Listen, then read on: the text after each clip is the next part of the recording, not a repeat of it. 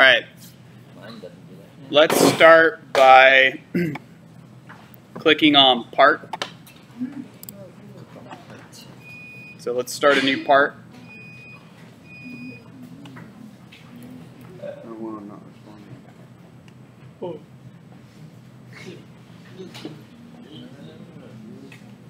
And before we do anything else,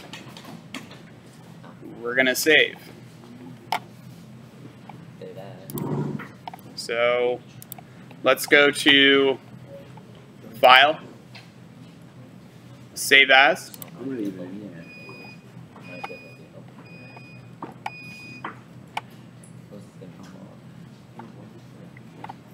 And for me, this is period 1.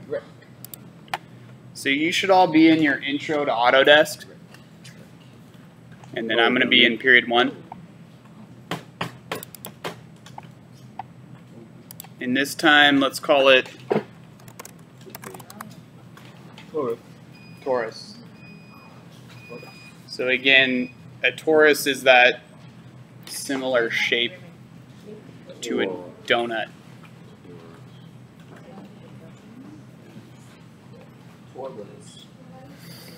No, not toilets. Tortoise? Not tortoise. Torus. Torus? Not a tour bus. Torus? Torus? Yeah, so as soon as you have this, make sure for you guys it should say Intro to Autodesk, not period 1, obviously. And then when you have Torus written down in file name, click Save. Yep. Okay. This is Torus the wolf. Okay. Why on that? I auto searched it right here. Is this from?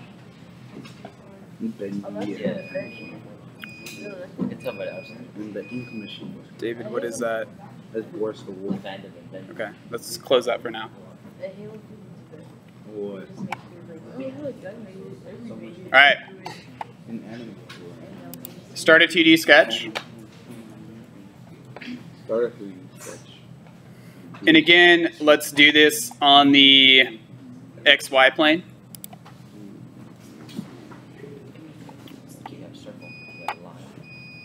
We got a circle. And then using your scroll button on your mouse, let's push that button down and move our XY coordinate plane down so that we, again, just have quadrant 1 right here. We like using that because our X and Y values are both positive. The goal. Like this?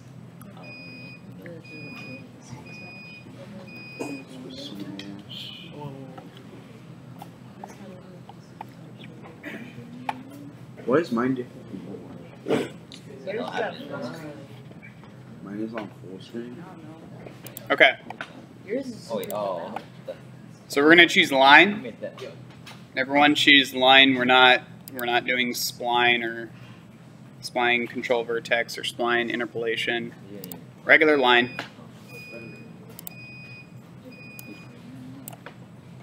And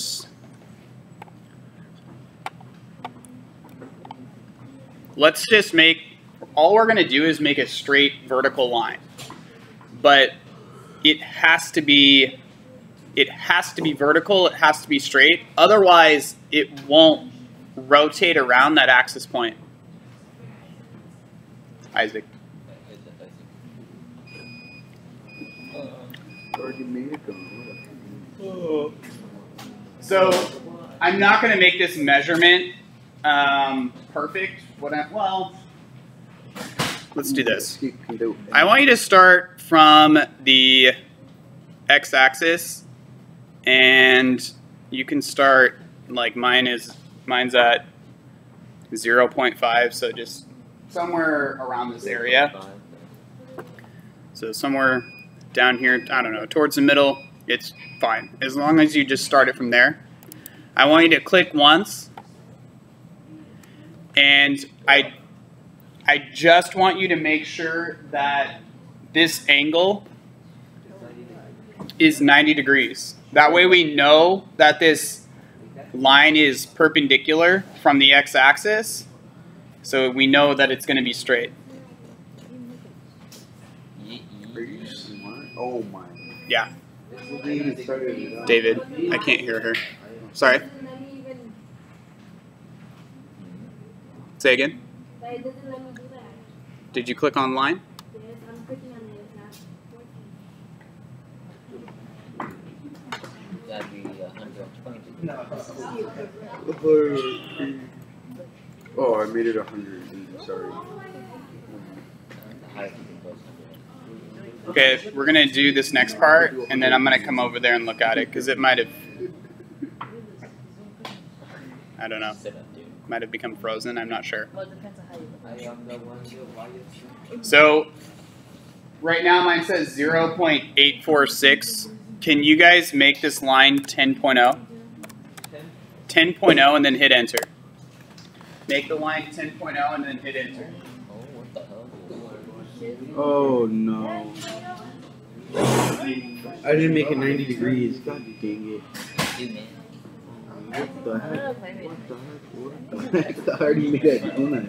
I gotta do this. I gotta 5 or something. Mine's like 0 degrees on it. Just make a vertical line. That's all I want. It doesn't matter right now. If you're in a different quadrant, I'm okay with it. So we don't need to make another line, so hit escape on your keyboard. And then I'm going to click home and front. Oh shoot, home. And we're going to zoom in a Put little. front and this how small it is. Oh, whoa. Why is it this small? David. Thing picks up your voice the whole time. Oh, sorry. Whoa.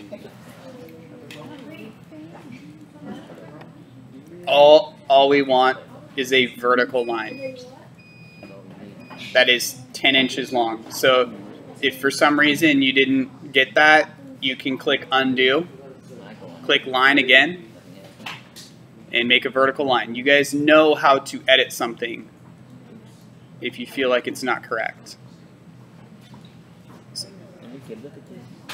And then all I did using, I clicked home and it really zoomed me out, so I zoomed back in with the scroll button. So we have it's a 10-inch vertical line. And then we're going to click on circle this time. So we haven't used circle yet. Well, some of you have maybe taken a look at that, but I haven't taught it yet. I want you to click circle.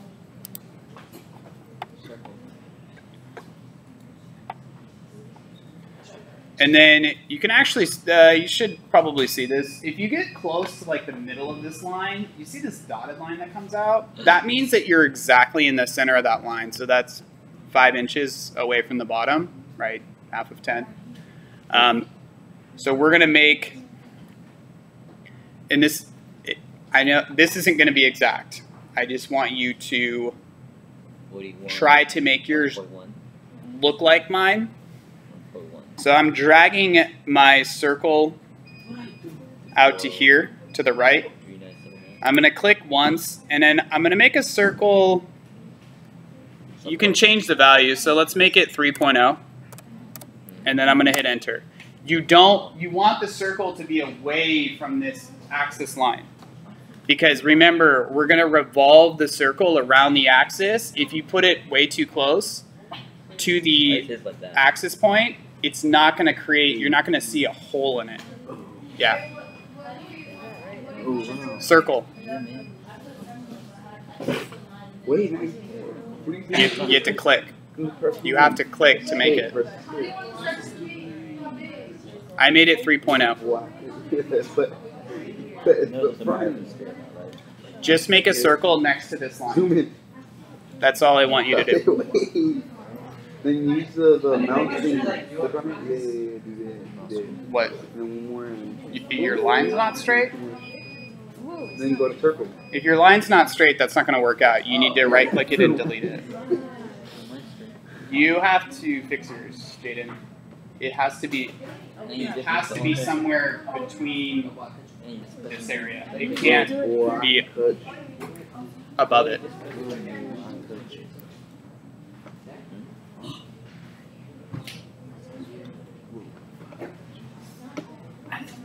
Okay, it looks like most of you have this. Yeah. All we did was, and if you're having trouble changing the diameter right now, not a huge deal.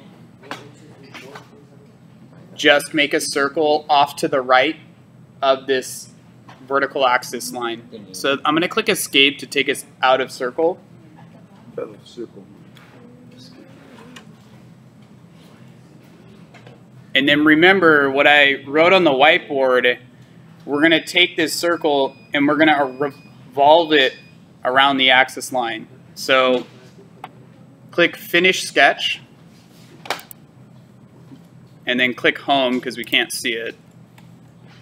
Click Home. And then take a look at my screen and just make sure yours looks similar. Yep.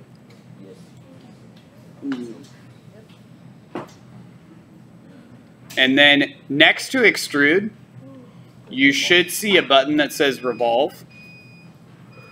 Click on it. Click on Revolve. And then it doesn't automatically revolve it, right? Which you'll encounter sometimes. You have to go over to the shape and you're going to end up clicking it. But first, I want you to, I'll zoom in so you can see this. So there's this option for profile. There's this option for axis. I want you to click on axis. So click axis. Because you need to select which axis you're going to rotate this circle around. And then go over to the axis line. And when you get close to it, it should turn red. It might turn green, depending on what your background looks like. Mine turns red. If it turns a different color, just click once. And then I want you to go back to, well, actually, it automatically does this for you. It goes back to profile, and then I want you to click on the circle. Oh, there it is, the donut. And then it'll appear. And then you should see the gold arrow. And if you want, you can kind of mess around with that gold arrow and see that you don't have to make a full donut. You can make part of one. Aha. So you can kind of mess around with this. You can make a full one.